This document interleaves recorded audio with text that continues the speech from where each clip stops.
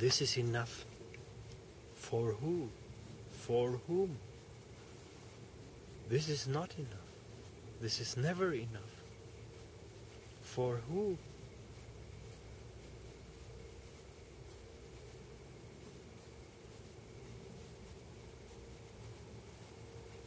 The mind is like this drunken guy on the beach, early in the morning, with his bottle of whiskey, walking down along the beach, and suddenly a magic being, a genie, appears and says to him, "Hey, what a lucky guy you are in this beautiful morning. You have 2 wishes, free." And then the drunken man says, "Oh, wait a moment. I drink. What can I wish? Yeah, I wish a bottle of whiskey that never becomes empty, that always stays full." And the genie says, "Pew, pew." And the man has his bottle of whiskey. He looks and drinks, and it doesn't get empty. It's always full.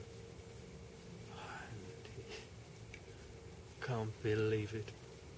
And then the genie says, "Hey, you have another wish free. What do you wish next? Your second wish." "I just want another bottle of this whiskey that never stops." Ha ha ha. Ha ha ha. This is the mind that never can get enough. That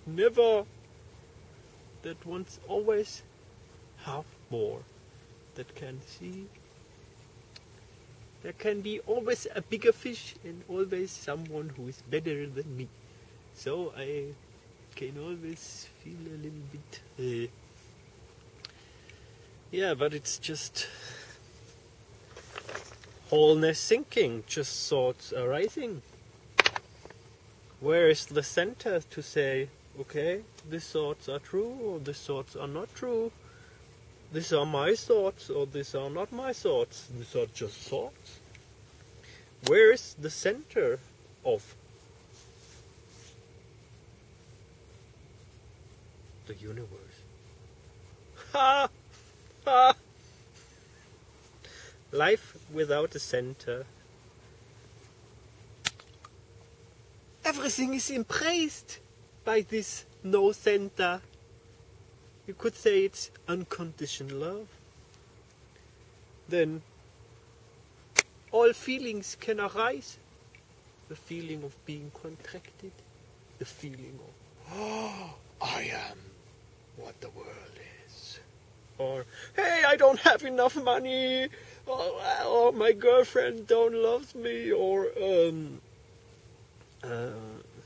I'm too stupid to be successful. Or, why are so many people dying? Why is there war and over? Why blah? Ha ha ha ha.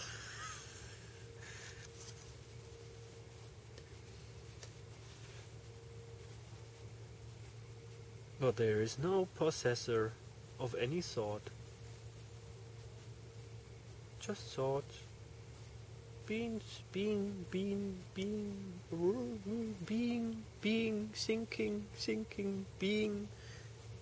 brah, we, woo.